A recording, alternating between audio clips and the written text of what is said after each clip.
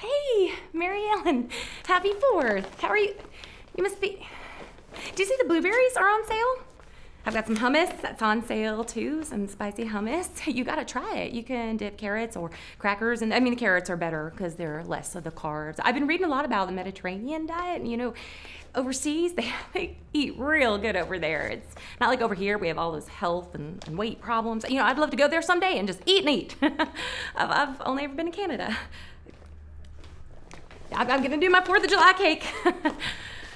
I wasn't going to, but then Jimmy said it wouldn't be 4th of July if I didn't make my 4th of July cake. So I'm gonna do it, but I'm gonna do it with low-fat Cool Whip and applesauce instead of eggs in the cake batter, and that way to save on calories. We're gonna have the cake with dinner, and then we're gonna go over to the fireworks. Are you going to the fireworks?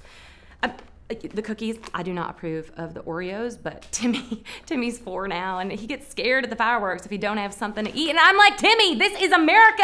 I'm sorry to bring up Timmy, that was so inconsiderate. I'm sorry to just talk and talk. I want to tell you, I've been wanting to tell you, I meant to tell you, I am so sorry about Michael. I came to the funeral. I don't know if you saw me there, but I was there. I didn't want to bother you, but I thank you for his service and for his sacrifice over there. I cannot imagine. Today must be strange for you.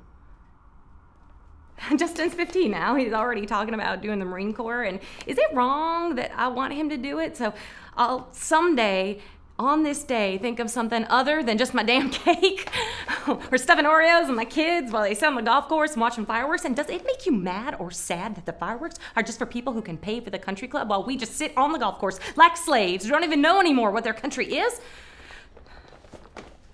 Watermelon's on sale too.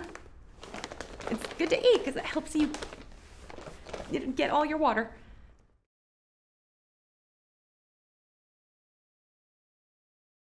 Who are you, America? That's the question Center Stage asked when we commissioned these 50 monologues. Want to learn more? Keep watching.